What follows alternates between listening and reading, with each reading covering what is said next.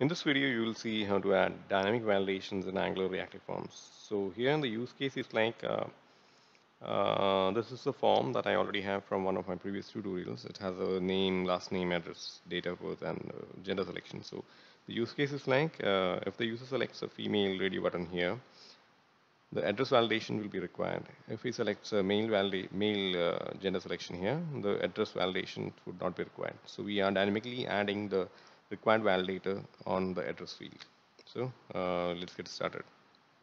So in this form, as you can see, while clicking on the save button, you can see that all the fields are required. So while clicking on the male or female, it doesn't really, it's always required. The address field is always required.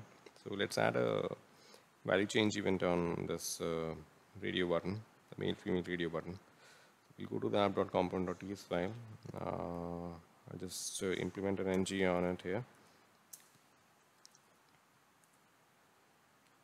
I'll just move this code to the ng on it.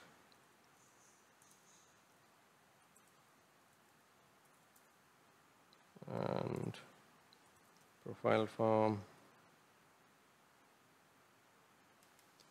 I'll just define it here to the type of form group.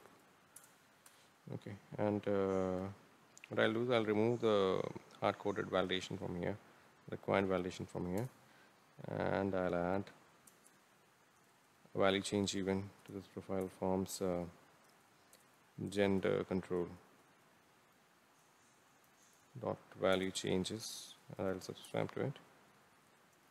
Now depending on like what we are getting here, like if the response is a male, then what we'll do is we'll clear off validations on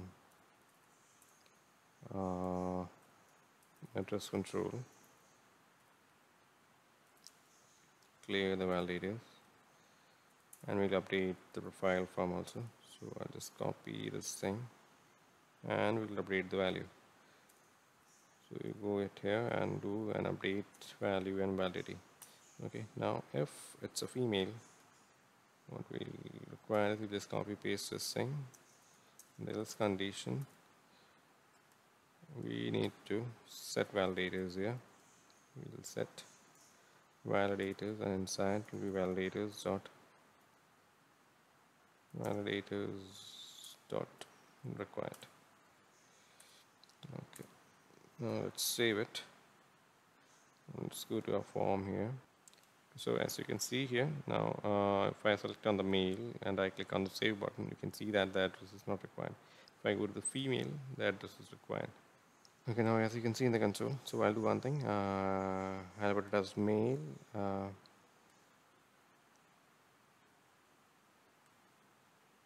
And enter the values here. If I don't provide the address, I can go without that too also. Like I'm able to submit the form here. The console, you can see the data. Okay, now if I clear it out and if I click on female, you can see the address is mandatory. You don't see the data here. So now if I enter the data and I click save, I can see. I hope you find this video useful. Do let me know your thoughts in the comments below. Thanks for watching.